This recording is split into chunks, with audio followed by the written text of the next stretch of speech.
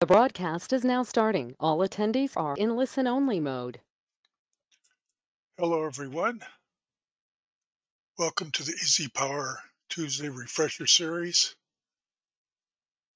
My name is Jim Chastain. I'm a solutions engineer with Bentley. Today we're in part 2 of the Introduction to Protective Device Coordination. And as we're in the habit of doing, we'd like to start with a poll question and give everyone a chance to weigh in on their perspective on the material. So if you would please help us along by participating. The first question is, which type of protective device do you most often use?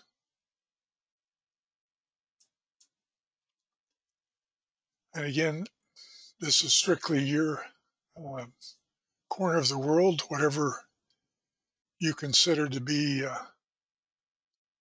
predominant in your activity.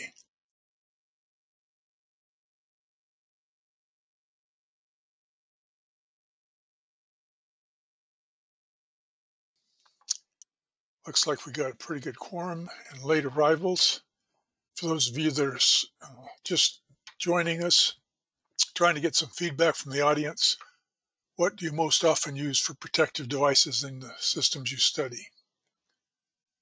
All right, let's close this one out and see how we did. So only a small portion are utilizing the fuses, which is the topic of today's session. So welcome. And heavy usage on breakers. Excellent. So the next question is, when using fuses, what part of the solution gives you the most difficulty? And again, this may be a reason that people don't use fuses more, but all the better to get into the weeds. There will be a certificate of attendance sent to everyone who attends today's session. You will receive those probably by the end of the week or early next week, so via email. So there's nothing else you have to do besides attend. All right, looks like we have a quorum here.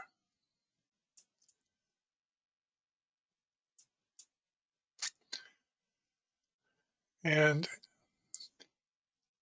excellent responses. I will be spending a lot of time on series rating and coordination, so that looks to be the focus of the attendees audience.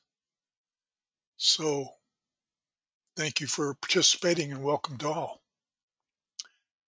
I do mention that this is a 4-part series. Last week we covered the basic concepts of coordination and the use and overview of TCC curves. We will be getting back into some of that today and repeat, frankly, some of the transformer protection guidelines that we discussed last week with respect in particular to fuse protection.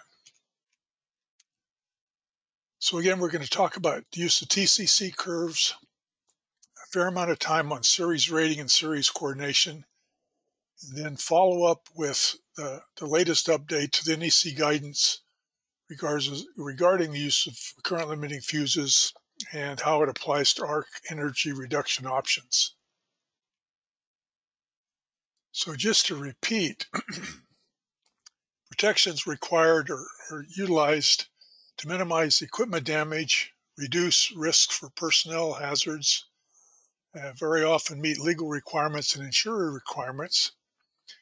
And in that regard, one of the functions that we want to be concerned with is that of coordination, specifically selective coordination, which we defined last week as the study of a system's characteristics to determine optimum device settings such that to the ability to isolate a load as close to the load as possible with the protective device next to it or next in line, and prevent unnecessarily loss of other parts of the system.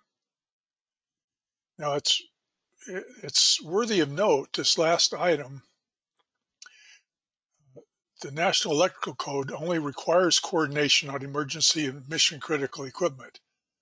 So it's not something that's required in everyday studies or analysis, but it's important to notice that very frequently the ability to coordinate the protective devices can actually be contradicting the target of doing mitigation.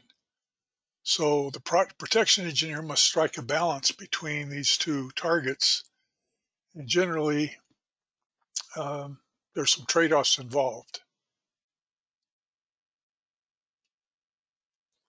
I may not be able to keep up with questions real time, but I'll check the question box periodically. So by all means, utilize it.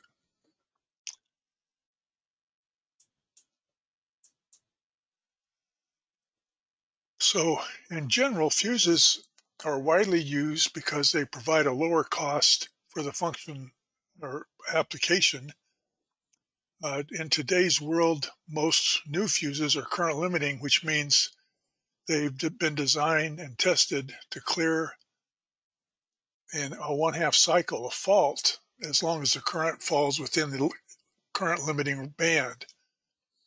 And you'll see as we get into EasyPower, there's a verification of that when the TCC curve is plotted. And if it's not in the current limiting band, the tools will not use it as a solution for arc flash calculations. Usually fuses give us the highest interrupt rating possible. The problem is they're a one-time device, so you need to have spares for each system that's protected by fuses. They are useful for arc flash reduction, but there's a possibility of single phasing if only one fuse of a 3-fuse system blows, which could present problems with rotating loads.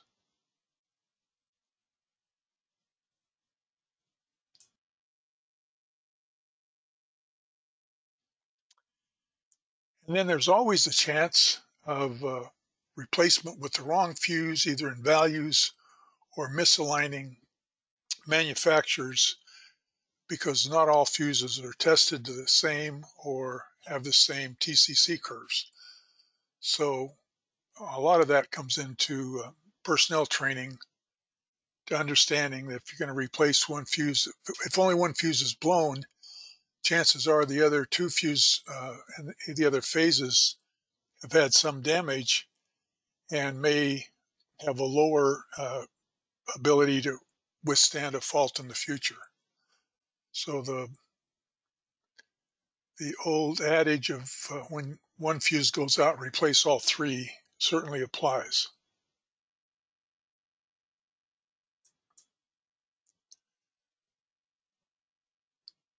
And when we start talking about the National Electrical Code,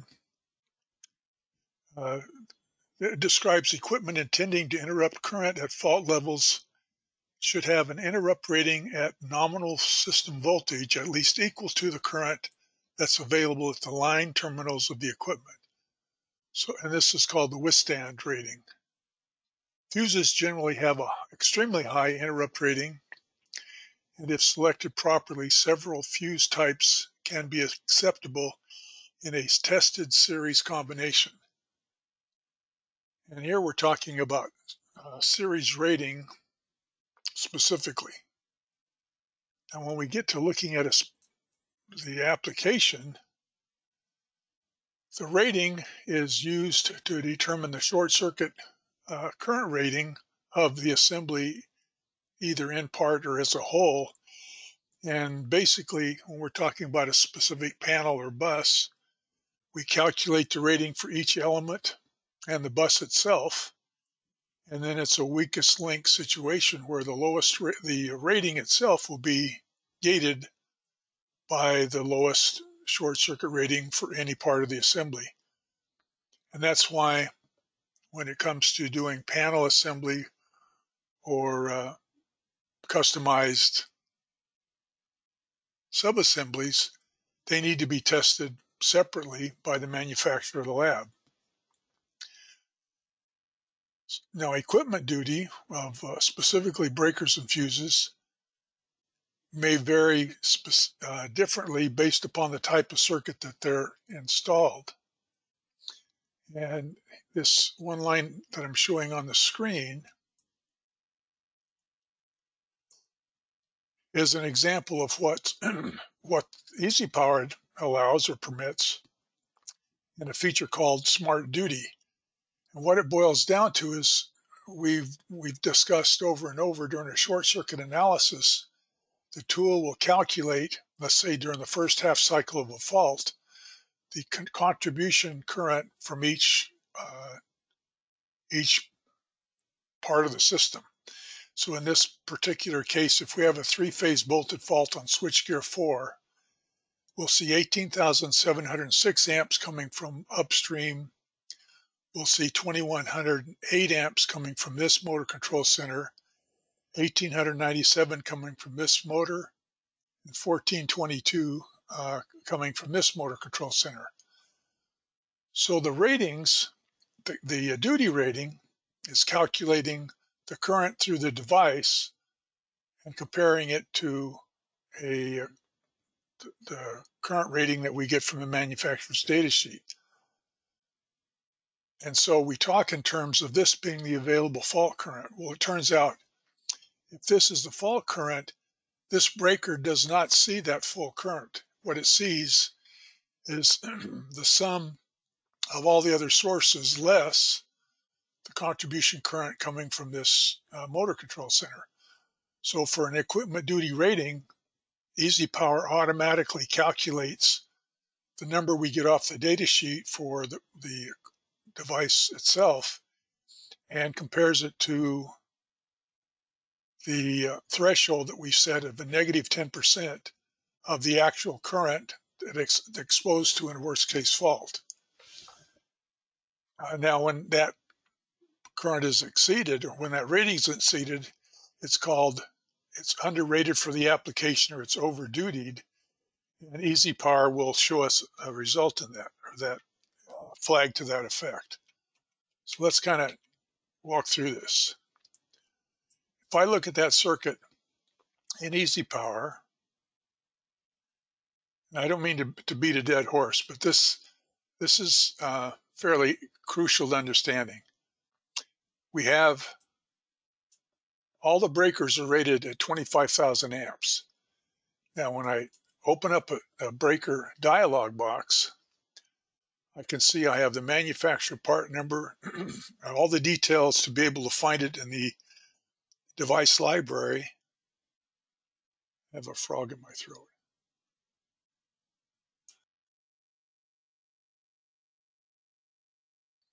So much for frogs. And once we've filled in those elements, we want to go to the short circuit tab. And even though this says it's rated for 25,000 amps, the fact that I don't have auto calculate checked means it may have been changed and then wasn't rechecked against the device library. So I'm going to click on auto calculate, and I see that number changed to 42. That means either I entered it wrong or I changed it without updating the auto calculate. So I'm going to go back and leave that as it was just for this example. And but the point to be made, this example was constructed before the auto calculate was a built-in function of EasyPower's capabilities to do this automatically. So by default, I want to go through and make sure I have auto calculate set on all my devices. But I digress. So each of these is rated for 25,000 amps. If we go to short circuit focus, we look at a half cycle 3-phase bolted fault, and we fault just this one bus.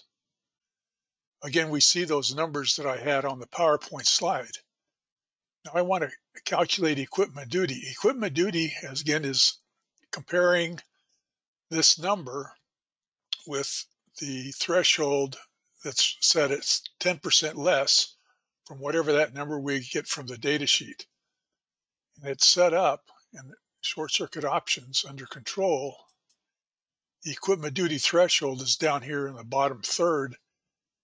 And right now I have it set at 25%. I want to set it at negative 10%. See if that changes anything. So again, it's going to compare the device current ratings with a number that's 10% lower than the number we get from the data sheet. And as I do that, I can go to equipment duty. And the point I'm trying to make, even all of these devices were set up with a 25%, a 25,000 current rating.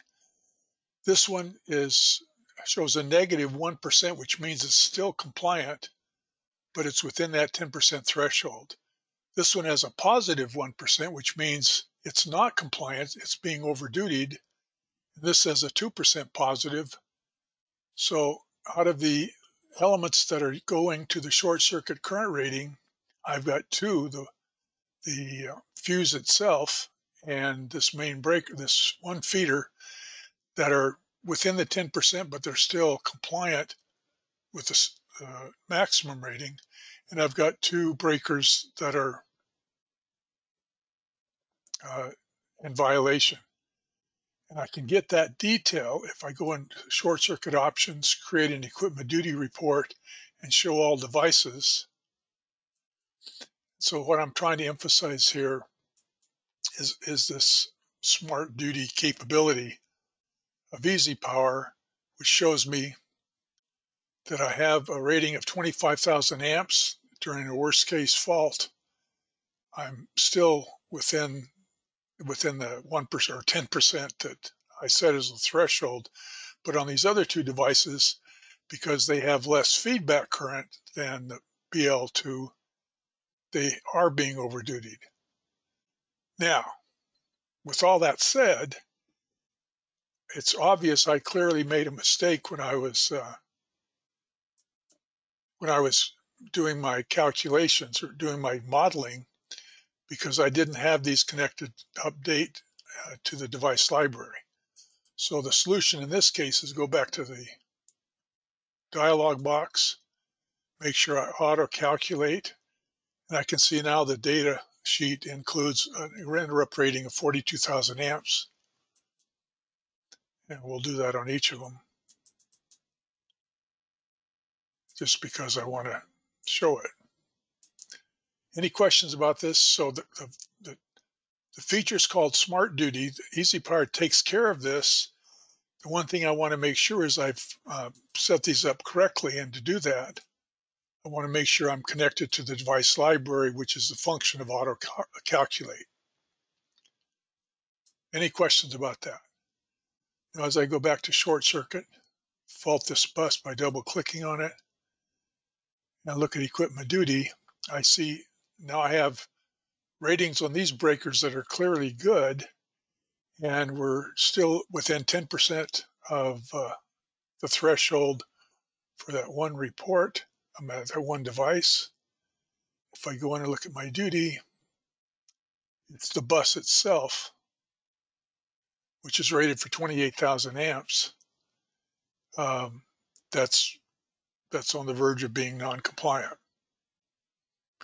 Now, just for what it's worth, that number can't auto-calculate because it has to come from the nameplate on the panel and the ratings for the bus work itself. And that is set up right here for my bracings,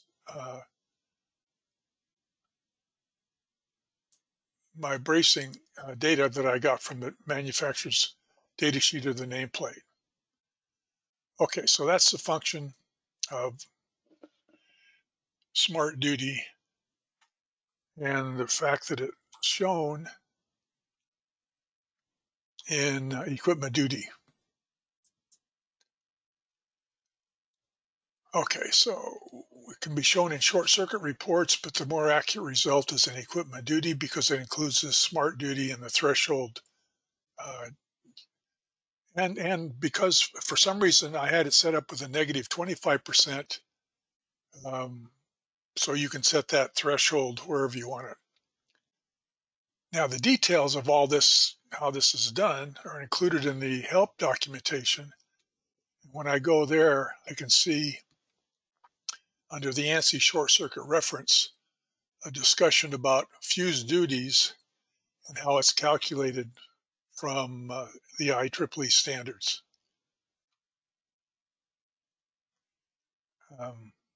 Now let's talk about interrupt rating. Interrupt rating is a different ball of wax altogether. Basically, in a fully rated system, everything is individually rated. And again, that's that number that I pull from the data sheet and from the device library. And so in this particular circuit, each of my devices, both the main breaker and the downstream breakers, are rated for 65,000 amps. When I do a short circuit calculation, I see 31,400. So each element, and I'm assuming that the bus work is braced properly, each element can survive this fault and operate correctly according to the manufacturer's specifications downstream for a fault downstream. And so this is regarded as a fully rated system, and that allows us to have selectively coordinated devices because now both systems will operate at the same fault current at whatever their data sheet suggests. And again, this is part of the data sheet that's in the device library. Now, series rating is a situation where we may have downstream elements or breakers and feeder breakers that aren't meeting compliance to the fault current that's available. And so these, in this particular case, are rated for 10,000 amps, but in a worst case fault, I'm going to see 31,400. And my primary overcurrent device is rated for 65,000. So the upstream protective device and the downstream circuit breaker, if they're tested to withstand this current, can be considered series rated. So both, what that means is, if I've tested the combination of whatever this, whether it's a breaker or a fuse, whatever the combination of this device and this particular breaker is, and it's been tested to survive 31,000 amps, then I can say it's been series rated. In the case of a fault downstream, both devices are likely to clear at the available fault current, and in some cases it may be damaging to the downstream breaker, but it will survive up to that particular amount of fault current. Now, EasyPower does not provide series rating for fuses because they must be manually entered if I've determined through whatever means that there is a series rating effect. Now, what that means, or what I'm trying to say is, I hear a lot of people say, well, all I have to do is put in a current limiting fuse and I can improve all the downstream equipment ratings, or all the short circuit current ratings. If you look at the National Electrical Code, Article 240.86, it specifically requires a PE stamp to apply this philosophy to an existing system. And when there's I'm emphasizing that because it's not something that you should take lightly just because a fuse salesman says, yeah, all you have to do is put in a current limiting fuse and everything's going to be kosher. So according to the National Electrical Code, this requires a PE stamp and documentation of when this particular combination of devices was tested. Non-trivial, but I hear people seem to be a little bit cavalier about it. Just my take. Okay, back on coordination, selective device coordination. If we have a fault downstream, that fault current will be felt or sensed by three devices: the feeder breaker, the main breaker, and then the primary fusing. Ideally, we want things to break or clear the fault with the feeder breaker first, the main breaker second, and then if those two haven't cleared the fault, then at some point in time, the primary fusing will open. Well, the way this is determined is by applying the fault damage curves on a TCC plot. And while not all fuses are current limiting, more and more of the more recent versions are current limiting. So you got to be careful that you're not replacing current limiting fuse with a non-current limiting fuse as far as replacement. And that's a function of this little notch that can't, in the type of holder that we're using, we can't replace one with the other. So typical low voltage fuses for TCC curves include a minimum melt, which is usually the left hand side of the band, or if that's what we're given, the library will tell us whether it's a minimum melt, the maximum melt, or the average melt, and the thickness of the manufacturing curve. EasyPower adds additional time, whether it's plus or minus 10%, based upon what the manufacturers provided. Most manufacturers will publish the potential for coordination of current limiting fuses as long as you have a 2-to-1 size ratio between the upstream device and the downstream device. And again, EasyPower it's not something EasyPower has in the device library as far as the coordination combination. So if we apply this to transformer protection, we have a couple elements that we need to pay attention to when we're using fuses for transformer protection. One of which, if we have primary protection, the protective device must be able to withstand or not react to an inrush, which is this dot down on the TCC curve determined by the properties of the transformer. And part of it is the inrush is very high in harmonics, and it's a little bit difficult to predict with any specificity.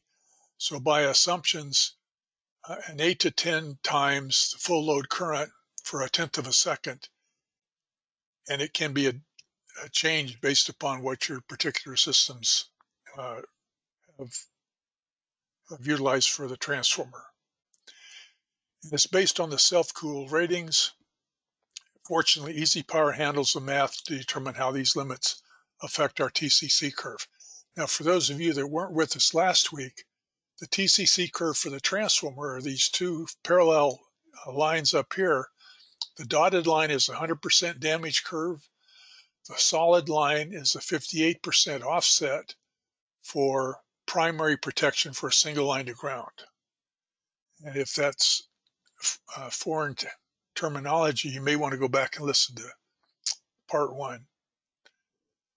So the National Electrical Code has a couple tables, 453B and 453A, that gives us the conditions of primary protection and secondary protection primary over 1,000 and for secondary over 1,000 and less than 1,000, and gives us categories for different impedance ratios and whether or not we're using breakers or fuses for protection in the primary or secondary.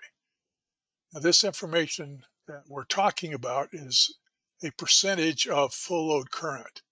So if we are using fuses in the primary side where we have greater than 1,000 volts in the primary, and it doesn't matter whether we're over 6% or less than 6%, this table is telling us we can go to 300% of the full load current as a recommended protective device for a fuse protection.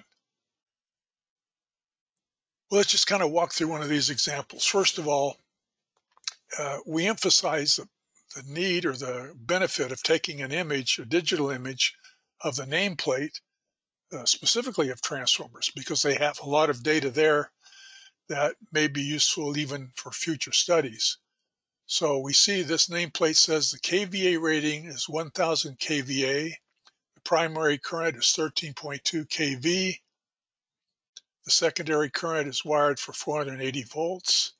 The impedance ratio is 5.55%. The type of construction is OA, which means there's oil filled and there's not forced air. And then it's rated for 65 degree rise. And primary current is 43.78 amps at full load. So how did that stack up to our protection chart? First of all, it's over 1,000 volts. It's less than 6%. And so we say on the primary side, we can use 300% of full load current. On the secondary side, because it's 480 volts, we can only use a maximum of 125% of full load current. So calculating full load current for the primary, again, is going to be 43.74 amps. Secondary is going to be 1,202 amps. So for fuse primary protection, we're talking about a fuse of 131 amps and a secondary total current of 1,500 amps. So let's look at the TCC curve.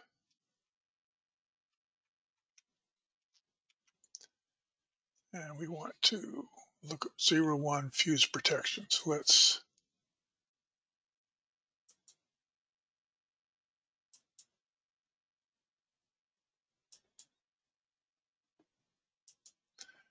now this usually surprises a lot of folks that just went through that chart with me.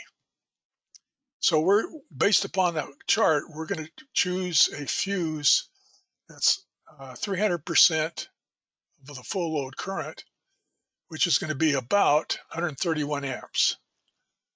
So to do that, we're going to pick out just a fuse I'm familiar with on the primary side, a fuse link from AB Chance. We're going to have it a Model T just because it's slower acting. And we're going to pick 130 amps. The next highest category is 140, so we're going to select that. Now this is the part that's going to connect to the device library when I auto connect. Now, it's showing that this fuse is tested to an ANSI standard using asymmetrical current or symmetrical current with an X over R environment at the test fixture of 15. This type of fuse does not have a holder, so there's no interrupt rating in this particular case, in case you were wondering. Now, this section down here, we're going to, when we get to the TCC plot, we're going to, when there's a fault on the downstream bus, it's going to plot the current during the first half cycle going through this fuse, and it'll show me a tick mark. Okay, I'm going to pick a fuse out of here, and it's going to be a busman. and KRP CL, current limiting, and it's a fuse, and it's sized for 125% is going to be 1500 amps. And make sure we have auto calculate. Now again, it's got a fuse holder, so it's rated for 200,000 amps. It's tested to a different X over R than the primary fuse. And again, we're going to show the tick mark for a half cycle fault current. Okay, I'm going to select this and look at the TCC curves. I'm going to go into coordination, plot the curves. Now, what are we doing? Let's go ahead and fault this bus by double clicking on it. And we're going to be focusing on, we look down at the bottom of my chart. I'm going to scroll out a little bit.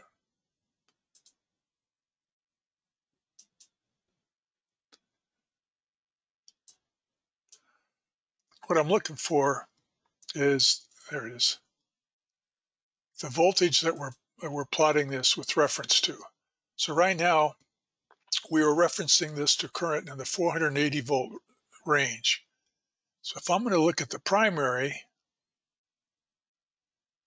let's scroll back in. This is my 100% damage curve.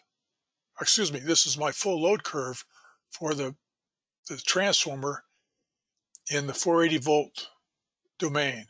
So if I hover over it, I can look down at the bottom of the screen and I see my full load current is 1282, which is exactly what we calculated by hand.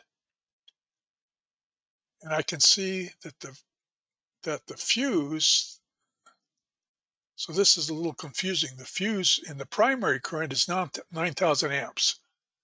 I'm going to put this in the 13.8 point or 13.2 range by right-clicking on this upper primary bus and set it as a reference. So now I can see I'm looking at a reference in the 13.2 range. My full load current and primary current, again, I'll look down at the bottom of the screen. And we calculated it to be 43 amps. We're showing, if I hover over it, 40.1. And if I look at the fuse that we said, if I look at the bottom, 351 amps is the full load current for primary protection through this fuse. Well, that's quite a bit higher than my 131 amps that I was looking for. 3 times 42 is going to be 131. So what's my 140 amp fuse doing over here? Well, it's not a 140 amp fuse. It needs to be something quite a bit lower because the fuse isn't protecting the transformer in any way, shape, or form. If I take off this secondary fuse, I can see that this fuse is not protecting the transformer either from full load 100% damage curve or the single line to ground fuse. So what are we going to do about that? Well, if I have double click on the dialog box and I say, let's take this back down to 30 amps and see what happens.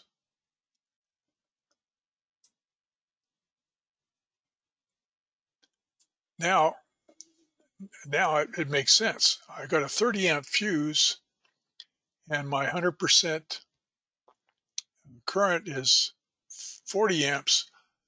So a 30 amp fuse is going to be good protection for a 40 amp primary full load current.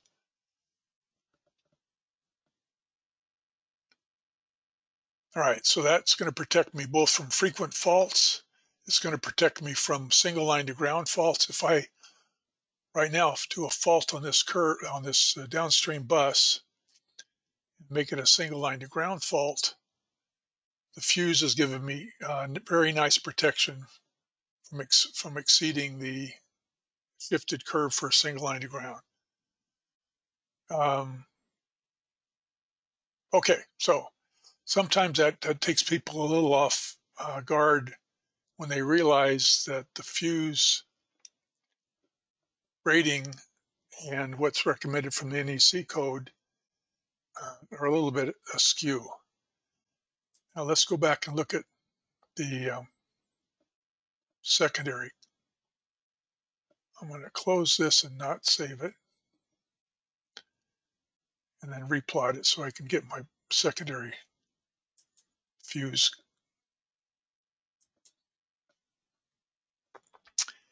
Now, the secondary fuse looks like it's miscoordinated from the primary side.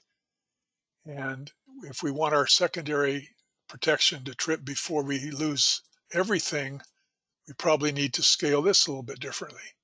So instead of the 1200 amps that we were talking about, if we want to have protection for a through. Now, the secondary side isn't subject to this shifted fault current, shifted single line to ground fault. And so we can actually have protection equal to or better than. So we're not worried about the secondary protection in the shifted curve, but if we're worried about coordination, then we need to have something like this as far as the relationship between these two. So right now I'm looking at the 480 volt range. I can see my full load current is 1200 amps.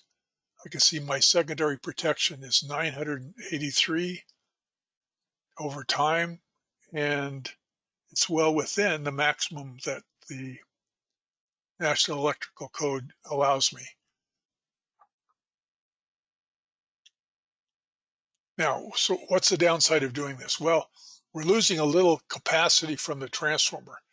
And so it depends on, one, the trade-offs in using more of capacity and maybe having a different protection scheme or including a neutral line to ground resistor.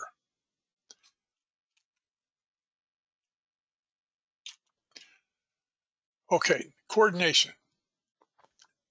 Coordination primarily involves testing from the manufacturer. And so here's an example from the, I think it's little fuse. Yeah, I knew I had it on there somewhere. And so for an L class LDC, to coordinate with a KLDC, we need to have a ratio of 2 to 1 between any two fuses in series, all the way up the category until we get to a current range of 600 amps for the FL and R series. And so the manufacturer is saying as long as we have these ratios, it will be coordinated with these different families. So if we pick out an RK1 for a circuit and have the same amp range on a 2 to 1 basis, they should coordinate with this LDC part on the line side of the fuse. So let's see how this looks.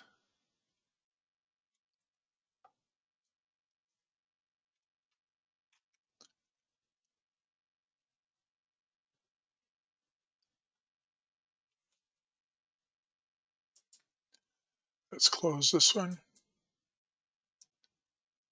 and not save it, and open up.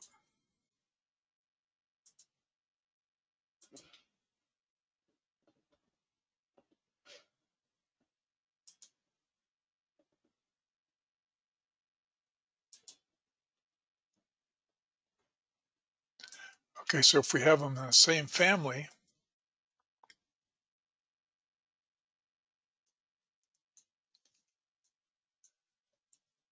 So we have busman.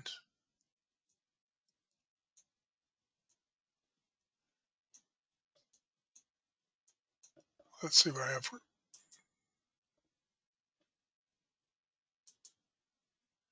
And so if we look at the busman leg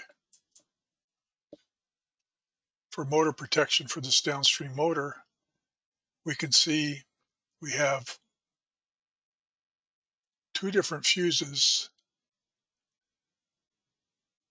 a 150 amp fuse and a 300 amp, and then a 600 amp. They're in series.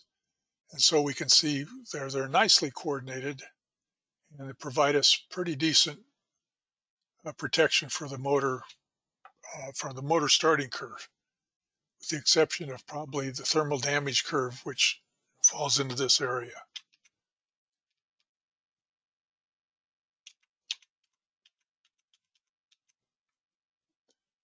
Let's try a different TCC curve. So what I'm trying to emphasize is that if you stay with a single manufacturer, you can go with this 2X, where we have 800 amp downstream and a 1600 amp upstream, and they will retain coordination. In this case, protect the cable that's at least for a certain percentage of the value. Now, if we have the ability to guarantee coordination between two different manufacturers is limited, and it's up to you whether or not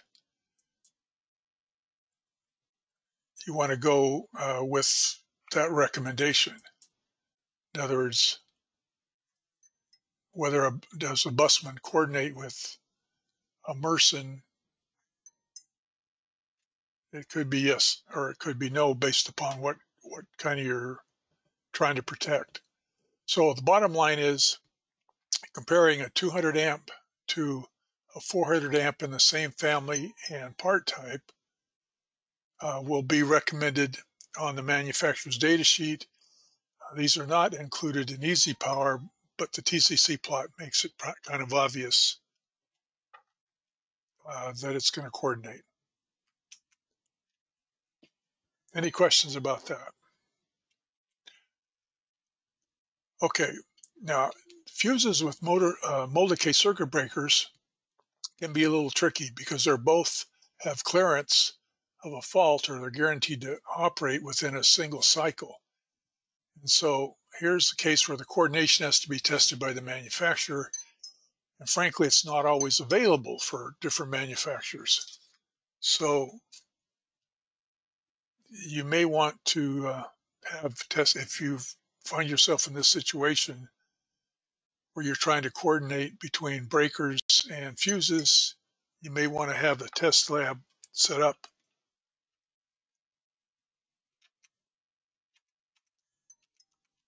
You know.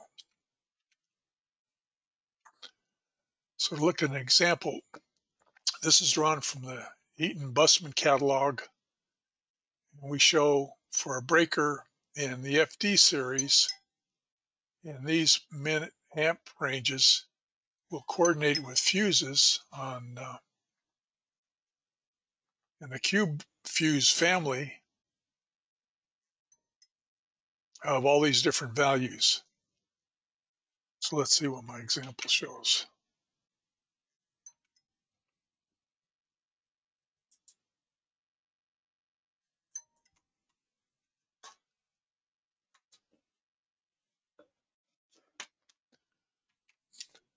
Okay.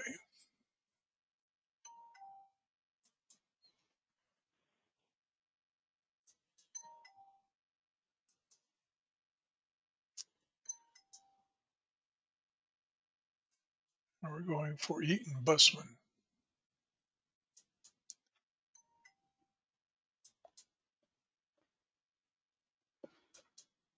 Okay, in the 240 volt range.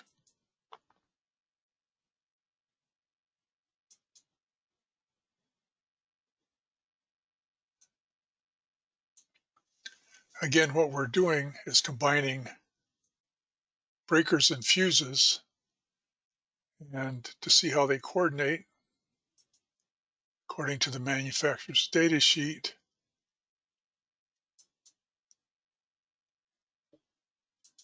And plots, we're showing that the breaker, which is the hockey stick or golf club looking plot, compared with FS1, which is this fuse down here, for motor protection looks pretty good. Again, we're disregarding the thermal damage curve for the motor, but the fuse, because it's been tested to work with this breaker, makes a nice plot. So again, this is based upon the manufacturer's data sheet.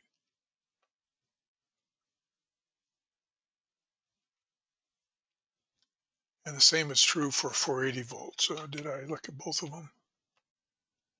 This was 240.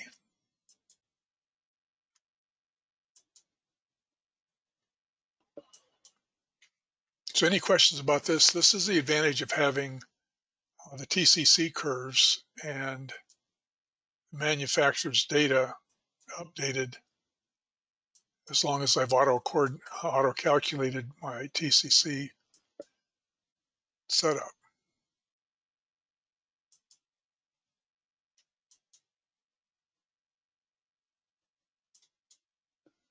Okay, one more thing before we get into so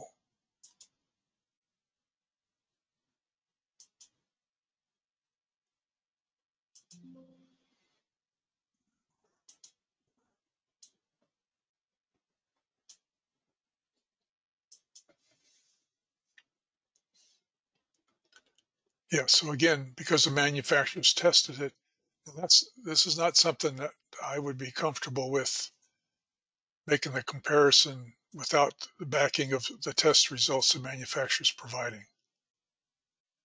So we're showing the fuse is coordinating with the upstream breaker. Okay.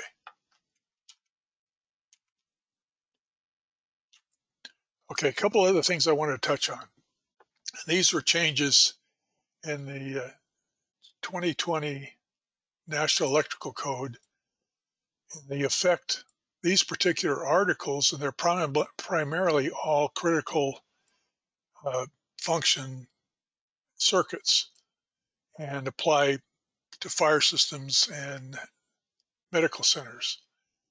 And that is, normally when you have coordination, there was some confusion over how coordination should be handled between normal operations and emergency operations. And so the figure added in 708.54 shows how D has to be coordinated with C, C has to be coordinated with B, and A and B can be the same values. They don't have to necessarily be miscoordinated. Whereas if we switch over to the generator side, C has to be coordinated with D, F has to be coordinated with C, and E has to be coordinated with F. So it answers the question on how we're going to handle overcurrent protection when there's a transfer switch involved.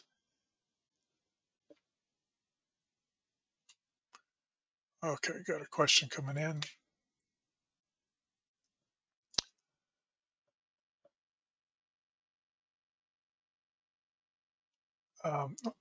Harold saying, I have a motor fed through a panel with an arc flash analysis, and the main breaker in the panel is not integrated into the calculation.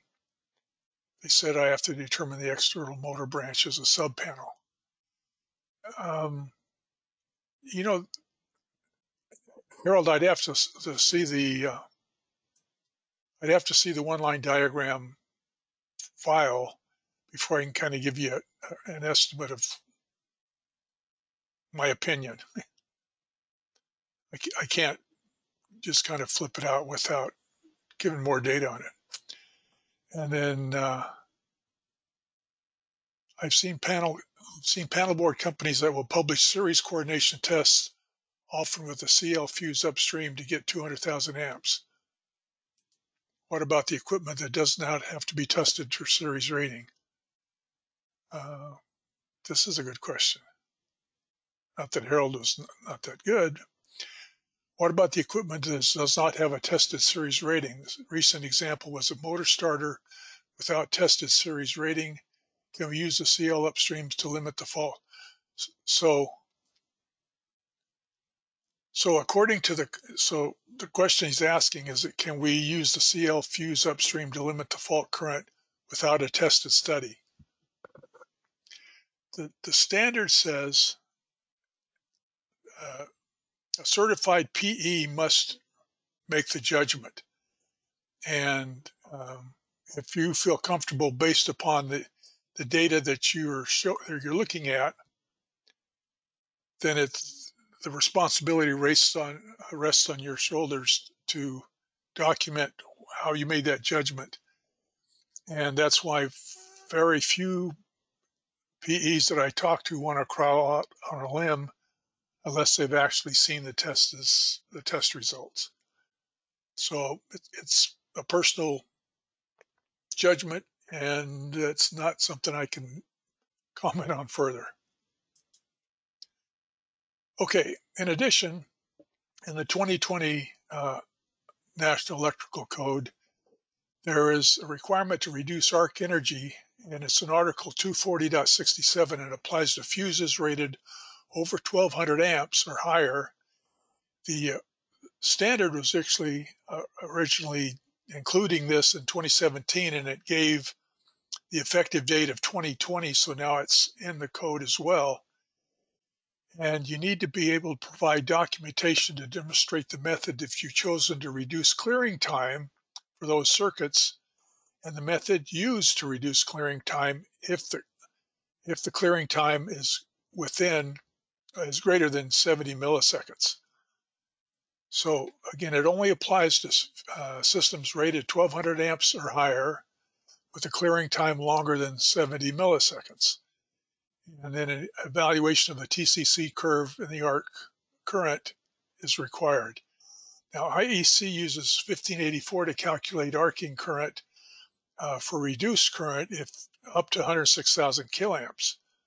So beyond 106,000 amps, EasyPower uses Rothley method. Now, what it boils down to is if we have a bunch of loads, here we got from 21,000 amps to 107,000 amps, and we calculate incident energy on each one, we see that two of the systems are at 70 milliseconds or less. The 1500 amp with the fuse and the 2000 amp with the fuse. The other three are exceeding that 70 millisecond time, and so we have to provide some sort of mitigation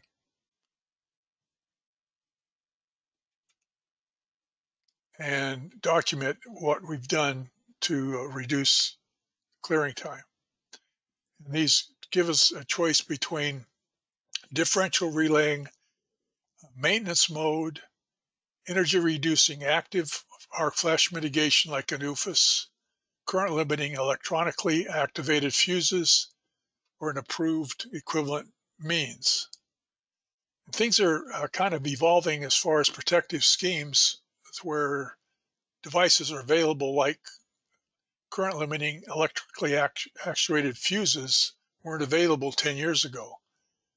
And so differential relaying is something we're all basically familiar with, which compares incoming current to the outgoing current from the feeders and gives us a protection zone based upon faults. And then energy reducing maintenance switching, which we've covered ad nauseum, but allows the fuse equipped with an energy reduction maintenance switch to provide protection. And again, it's switching in a fuse that will trip faster based upon determining the downstream fault.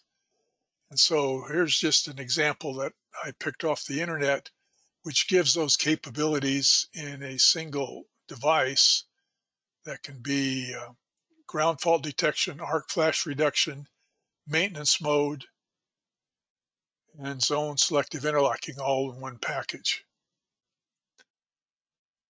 And so in terms of what they do to mitigate using fuses, is they'll have a slower fuse for normal operations and a relay that's sensing the current, and on an arc energy fault, it will switch to a faster acting fuse. And some of these, well, I'm running out of time, but some of these are available from different manufacturers, and they provide a way to do system retrofits if you have a problem with your whole plant. And then we mentioned the arc quenching or the UFUS situation, and again, it's an active arc flash mitigation system. You need to contact the manufacturer for the details. Some people are finding this as a more economical way to go, especially when you have a lot of motor control centers. So basically, we've talked about system coordination with fuses and economical drawbacks. Transformer protection is critical, and proper data entry will ensure the equipment TCCs can be used accurately. And frankly, arc energy reduction is now required by the National Energy Electrical Code. Thanks for attending today. Next week, we're going to be talking about breakers and coordination. And we missed our online personal instructor-led training. Thank you, everyone, for joining us, and we'll see you again next week. Any questions I wasn't able to get to, I will answer via email. Have a good day.